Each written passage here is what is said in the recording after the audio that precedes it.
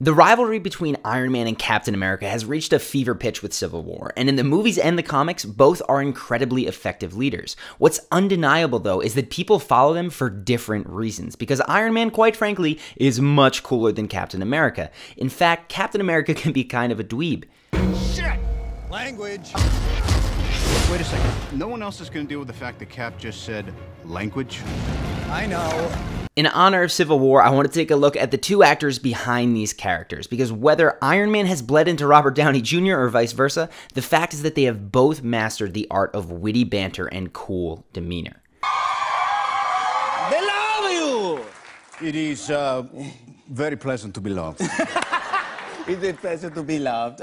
Chris Evans more mirrors Captain America, and they both still make great leaders, but in a very different way. So let's take a look at how some tiny habits make Robert Downey Jr. and Tony Stark come across as very cool, while Chris Evans and Captain America come across as something else entirely. Let's begin with the most noticeable habit, how frequently Robert Downey Jr. and Tony Stark both use sarcasm. So here's Robert Downey Jr. accepting the award for Best Actor at the 2013 Choice Awards. Yeah. Well, you've chosen wisely. Good looking out.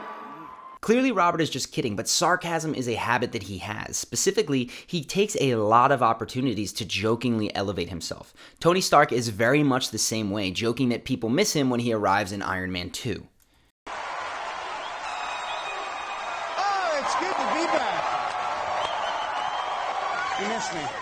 And both Tony Stark and Robert are not shy about telling you the amazing things that their lifestyle can afford without playing up any false humility. Here's Tony Stark when asked about if he actually slept with 12 Maxim cover girls. Sir, I have a question to ask. Yes, please. Is it true you went 12 for 12 with last year's Maxim cover models? That is an excellent question. Yes and no. March and I had a scheduling conflict, but fortunately the Christmas cover was twins. You see there, he answers the question as if it's no big deal, even though everyone else in the world wouldn't be able to tell that story without a big grin on their face. Robert does something similar. Here is an example of all the cast members responding when asked if they've been able to take any small mementos home from the set of the Avengers. Did you guys take anything from the set, a memento, any piece of your costume or anything like that? I would have stolen everything from the set. I would not be doing that with Marvel. Like, they know everything. They have a strict inventory of all that stuff? So the stage is set here. No one on the cast took anything. They were too nervous to do that because Marvel and Disney are so locked down about everything that's on the set. Then Robert chimes in and says this without even smiling. On Age of Ultron, there was a massive Avengers A, which is outside the Avengers Center. Uh-huh. I have it. Where is it? I said, why is this in England? Send it back to LA. I'll put it in my office. They're like, seriously? I said, yeah, I'll wait. And it's there? I have it. You have it, nice. Everybody else smiles because of how cool that is, but Robert purposely doesn't even act very amused with it. He is unabashed when it comes to making jokes that elevate his status, and even in telling true stories that elevate his status. And he tells all of that in ways that make it seem totally normal for him, which it is because he's Robert Downey Jr. All of that creates an aura of cool. He is absolutely not bashful in the limelight. In fact, he thrives on it and even jokes that he deserves much more of it. Chris Evans handles things very, very differently, kind of like you might imagine that Captain America would. He downplays his own role when the limelight comes to him, and he thanks everyone else. Oh, man. Thank you. Thank you. Thank you to everyone who... The people who voted. Thank you to the people who love movies, who see movies, who are passionate about movies. Without you guys, I'm lost. So thank you for giving me a purpose. And thank you to all the people that I worked with last year. I watched some really amazing people do amazing things. So thank you. Now, this is the same award we just watched Robert win a minute ago, just 2 years later. Interestingly, Chris doesn't make a joke about he deserves it. He just says thank you sincerely. That choice between joking and sincerity will come up in your life every single time you receive any kind of compliment or praise. Responding one way isn't better than the other, but the one that you tend towards will have a huge impact in how you're perceived. Choose to be sincere more often, and people will see you as gracious, genuine, and kind. Choose to crack the joke more often, often, and people will see you as funny and composed. It is worth mentioning, though, that the type of joke that you crack has a huge impact. There is a large difference between being self-deprecating, as Chris Evans does at the end of this speech. I'm going to say, I'll say 40% of the votes were my mom, but the other 60%, it really means a lot to me. And being self-aggrandizing like we saw Robert do before. Well, you've chosen wisely. Again, there is a trade-off. Self-deprecating jokes won't upset anyone, but if you do them too often, you risk coming off as very insecure. Self-aggrandizing jokes will typically come off as more cool, but some people are going to think that you're just arrogant. One last wrinkle to add to this whole joking idea is that there's a huge difference between smiling when you crack a joke and not smiling. You see, sometimes the line between joking and seriousness is not obvious. In those cases, we look to context clues to tell us whether or not the person is joking or kind of just being a jerk. Typically, the biggest clue is whether or not they laugh and smile. If they don't smile, it can leave us kind of confused. For an example of that, check out this next clip where Robert jokes about not inviting Jimmy Fallon to his party. You had a crazy blowout from what I read. I guess my invitation lost in the mail. It's fine. But you know how to... You know where I am pretty much every night. It's no big deal. But you had a lot of people there, probably over 30 people were there, probably, right? Yeah. What 31, you know? Yeah. You think about it. Yeah, you weren't invited. You see here, Robert says this in a very deadpan manner and kind of just lets it sit. And it is true that he didn't invite Jimmy to the party, but the way he said it comes across as sarcastic. So even though Robert does follow up in just a second here by saying that it would have been nice to have you, the tension is never released because Robert doesn't break and smile and speak in a different tone. So watch how the rest of this interaction unfolds. You could have skirted around the issue. By the way, would have been great to have you there. And what? I would love to have been there. Yeah, but the invite, I guess, was prohibitive. Well, I'll never know. I'll never know what it feels like. I need to tell you, here's a couple things that happened. Watch this last part back and pay special attention to Jimmy's eyebrows and then how he chuckles for seemingly no reason at all. What you'll see is that Jimmy is trying to release some of the tension that's created by Robert's joke that he wasn't invited. Robert never laughed for him, so Jimmy kind of gets this yeesh look, and those are the eyebrows, and then that little chuckle, which is his way of saying, haha, that was just a joke, even though I don't really feel like it. I'll never know what it feels like. I need to tell you, here's a couple things that happened. Now, I know that a lot of groups of friends will say stuff like, you know, we're buddies, it's all good between us, it's okay, we all know it's just joking, but the truth is, sarcastic jokes with no release that are at someone's expense do not make people feel good, even if you're close. It makes them wonder if you like them, no matter how long you've been friends. That feeling just sits. And because of this, you get the sense that Jimmy is the one who is vying for Robert to like him for the rest of this interaction. And that's one way that the cool guy effect is created. Contrast that with what you tend to see from Chris Evans. When he makes jokes, not only does he do self-deprecation, but he tends to make jokes that elevate other people. Watch here for an example how he jokes that he wishes people would think he looked like Chris Hemsworth. No, I get Pratt. I never get Hemsworth, You get Pratt? which is really upsetting. Please think I'm Hemsworth. Please think I'm Hemsworth. No, you can be a Hemsworth. So the content of that joke is that he wishes people thought that he was Hemsworth, that he wishes he could be more like Hemsworth. And we know that he's joking because it's so over the top and he laughs, but this joke is basically the opposite of what you saw Robert Downey do. There was no tension created here, and you can see it in the way that Chris Hemsworth responds. If anything, there was a little moment of pride, and that's what happens when you elevate people in your jokes. Watch again how he spreads the good vibe around. I feel like the godfather of these superhero movies. Whether he feels it or not, he is.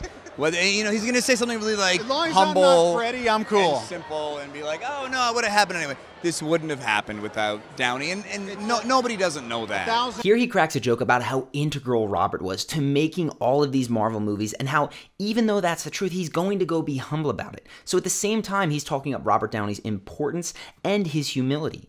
Even in this next clip, when he's alley-ooped a joking opportunity to diss Chris Pratt, he goes the complete opposite direction and puts himself down while elevating Chris Pratt. Can we all agree Chris Pratt is the worst of all the Chris's? No, he's better than the best of us. He's better than all of us. So sweet.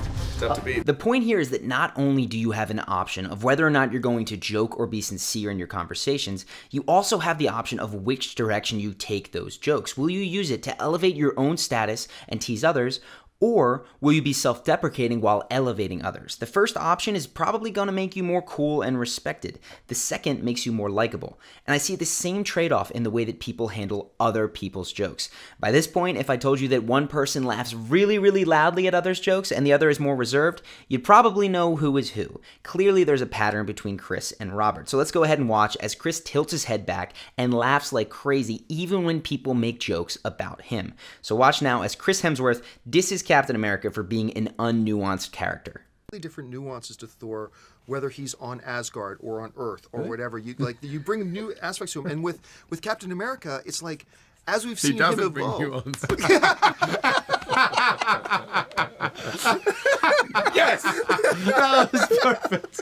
Let me just say that we've had a lot of Captain America love today. Okay, so I'm glad to get some. Even though Hemsworth is saying that he didn't really bring any nuance to his character, Evans takes it totally unpersonally. He falls over in his seat and insists that that joke was perfect. This shows that he isn't actually insecure about these jokes, and it makes Hemsworth feel great. We all want to be funny. So when someone bursts out laughing at our joke and insists that it was perfect, we can't help but feel this swell of pride. I'm sure that you've had someone in your life give you that experience, and it made you want to spend more time with the person who is laughing at your jokes.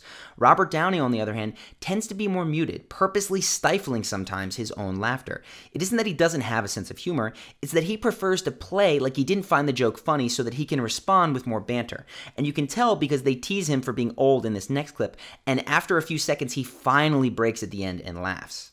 Remarkable sequence, I think, where Robert Downey Junior plays a 20-year-old man, which is pretty incredible.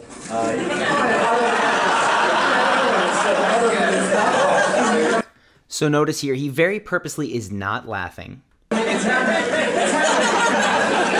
And then he can't keep up. He was about to say something quippy and funny in response, but he gets touched, too many people tease, and he finally laughs. That is very common for him, is that he will restrain his own laughter and prepare to make another joke in response, rather than sharing that laughter with other people and letting them know that their joke was really funny. At this point, I've spent a lot of time talking about joking, because really that's one of the biggest drivers of whether you are more perceived as cool and respected or as likable. But there's one other piece that's very important, and that is where you put your attention. Where you place your attention when you're speaking to someone has a huge effect on whether or not they feel the need to prove themselves to you. So, in this next clip, he's got glasses on, but you can still see how Robert's attention and eye contact seem to wander after he's answered a question, sometimes in the middle of a question, looking over his shoulder or at the camera, basically anywhere other than right at the interviewer.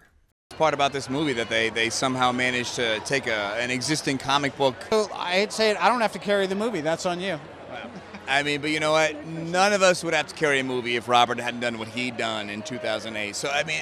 We're still having fun. Look, Ant-Man's right there. I still get excited by all the other superheroes, too. So. And finally, did you see the Kimmel trailer? If you're speaking to him, this can create a bit of a feeling that you need to win his attention back all the time, and it creates a moment of anxiety that maybe he's going to walk away. What that does is make you want to be more interesting so that you can maintain all of his attention. That's another point in the cool column as you work to win his favor.